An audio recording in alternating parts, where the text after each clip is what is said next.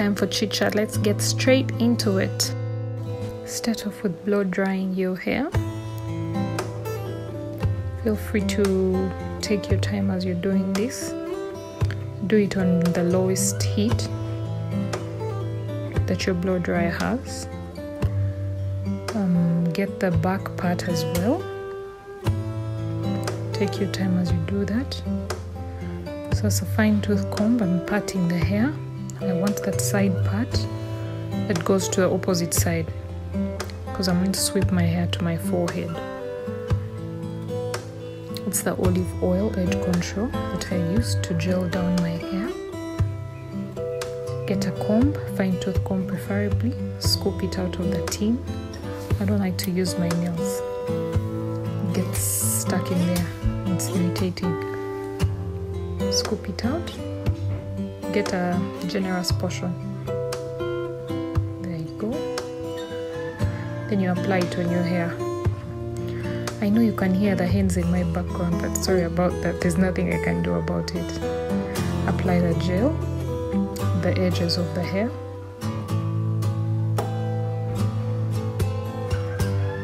At the line, and then sweep back. Use the back end of the comb to press the product in the gel.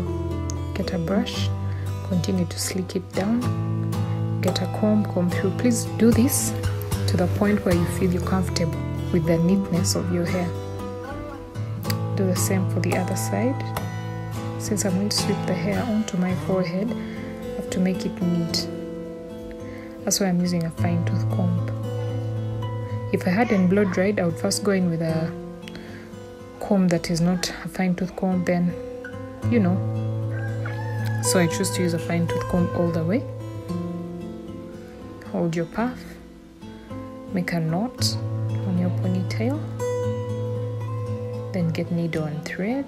We're going to sew on an extension. This is a human hair piece. I think it's size 16. Oh yeah, I'll include it in the caption. Sew it on. Put the needle put the thread in the needle. Make that knot, and then start sewing. I like to first do a knot on the end of my hair. Then I get the extension. Push your needle into the extension. Drag it all the way to your hair. Now you're going to start rolling the extension round your hair. And for each time you go round 2 times, you take it round twice. That's when you sew on. You take it round twice, then you sew on. Or twice, then you sew on. You want to make sure the needle is away from the extension because it will get entangled as you roll it. And it's hard to pull out.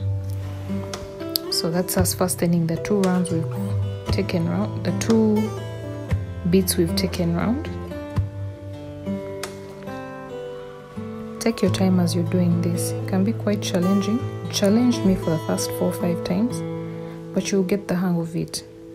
So that's the first bit of the extension. It's on. Comb through.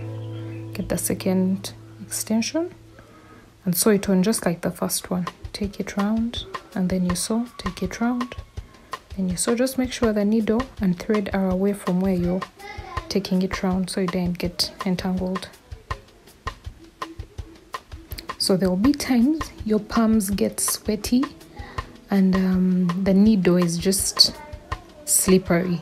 And when you put pressure so it goes through, it will be pinching you. At that point, feel free to use a handkerchief, feel free to use a comb, any tool, so you're able to push the needle. Yep, sometimes it's like that. You have to section the hair. So let's turn it around. Iron it a bit so it's sleek and covers that green puff holder. I know you can see it. I like to leave it out so it gives it an impression of real hair. You know when you hold your hair in a puff, that part is a bit tight. So we take it round multiple times. As you take it round, comb through. Take it round, you comb through.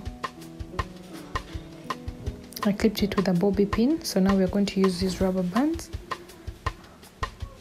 hold your hair, put the rubber band on.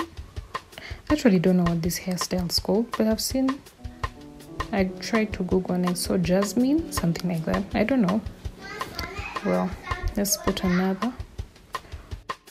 So far this is what our hair looks like. I've not yet combed the edges. That's a second rubber band. So at the tip of the hair, I iron it to give it a nice curl because I'm going to coil it in. So that's our ribbon. I got that from Didan, red bow.